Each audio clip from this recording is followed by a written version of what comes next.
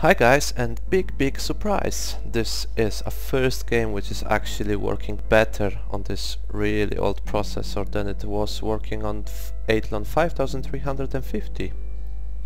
Not sure why. I mean, everything in that computer is slower. Okay, per core it has a bigger power because this one is 2.4 per core, 2 core.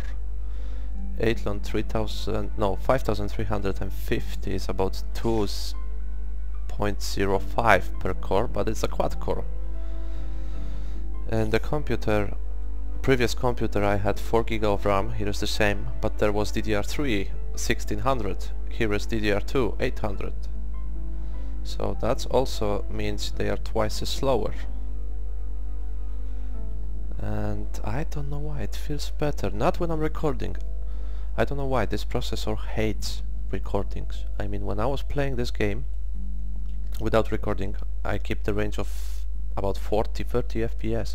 It works beautifully, no lags. I mean, well, this game always has some lags because there is some loadings, the map is always loading. And even on my main computer I still see some lags, but it doesn't feel lagging at all, more than usual when I was playing without recording. So actually I would rather play Minecraft on this 8 to 9 years old computer than on this brand new Athlon.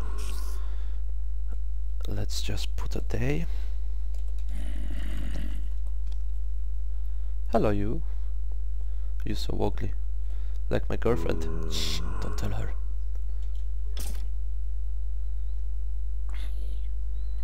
So yeah,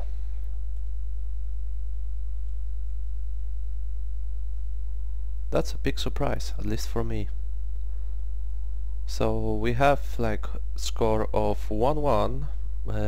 Battlefield 4 works better on the new platform. Minecraft works better on the old platform. So we will see how the Skyrim will act.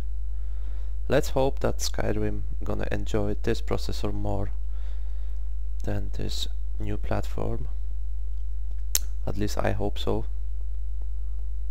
because then you can waste your money just on some aftermarket stuff and just buy graphic card, which in my opinion is still better than have some integrated graphic card.